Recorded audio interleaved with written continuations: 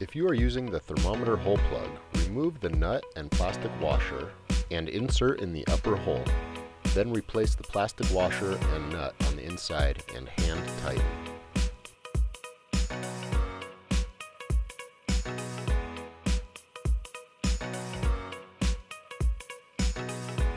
If you are using our deluxe kit, you will have a thermometer and bulkhead fitting. Begin by removing both of the O-rings from the bulkhead fitting. Note that your bulkhead fitting comes with 2 O-rings, but you will only need one. Insert the O-ring into the recessed portion on the nut and secure tightly.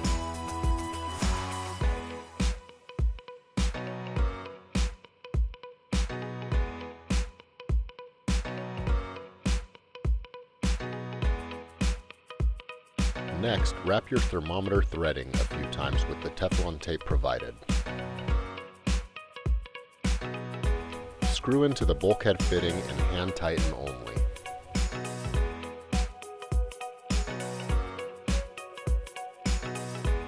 Then wrap your ball valve fitting a few times with Teflon tape.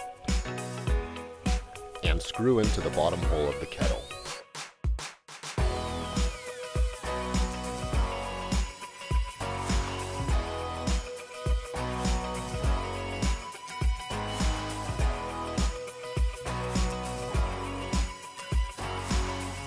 Finally, wrap your hose barb a few times with Teflon tape and screw into the ball valve.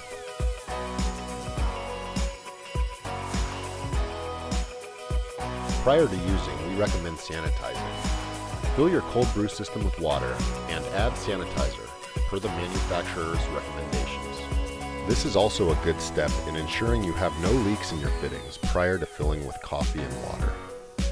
Set your filter plate, gasket, and pickup tube inside the cold brew system filled with your sanitizer and let soak.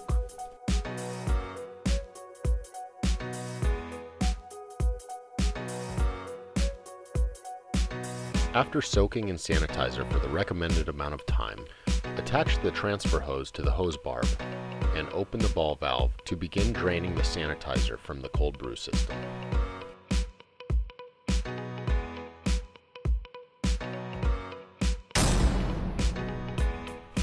Your cold brew system is now sanitized and ready to use.